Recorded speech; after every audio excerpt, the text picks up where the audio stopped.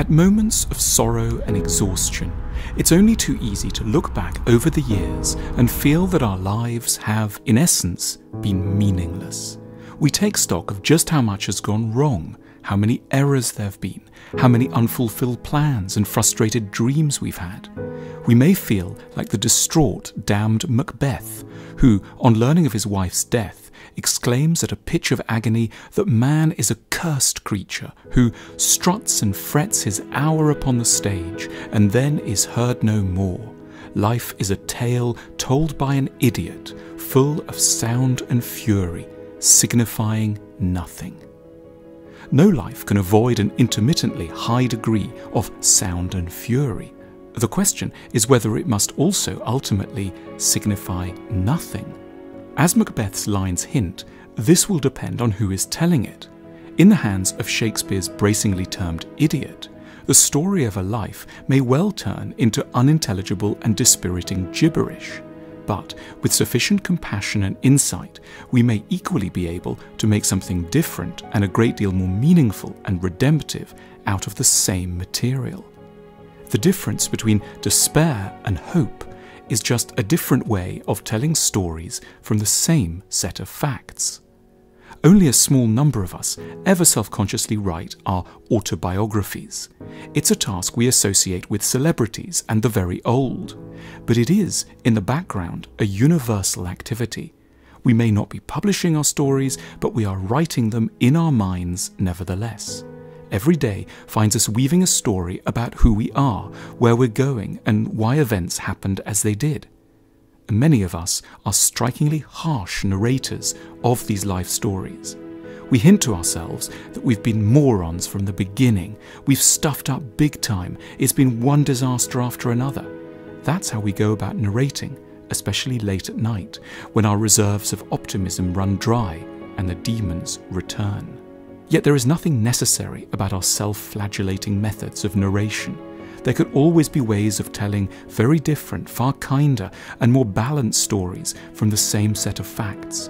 You could give your life story to Dostoevsky, Proust or Jesus and come out with a rather bearable, moving, tender and noble story.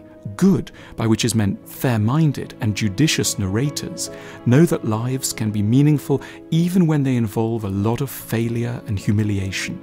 Mistakes don't have to be absurd. They can be signs of how little information we have on which to base the most consequential decisions. Messing up isn't a sign of evil. It's evidence of what we're up against. Not all the disasters are wasted anyway. Maybe we spent a decade not quite knowing what we wanted to do with ourselves professionally. Maybe we went through a succession of failed relationships that left us confused and hurt a lot of people. But these experiences weren't meaningless because they were necessary to later development and maturity. We needed the career crisis to understand our working identities. We had to fail at love to fathom our hearts. No one gets anywhere important in just one go. We have to forgive ourselves the horrors of our first drafts. The good storyteller recognizes, contrary to certain impressions, that the central character of a story isn't always responsible for every disaster or triumph. We're never the sole authors of everything that happens to us. Sometimes it really will be the economy, our parents, the government, our enemies, or simply the tragic dimensions of human existence that are to blame. Good narrators don't always over-personalize.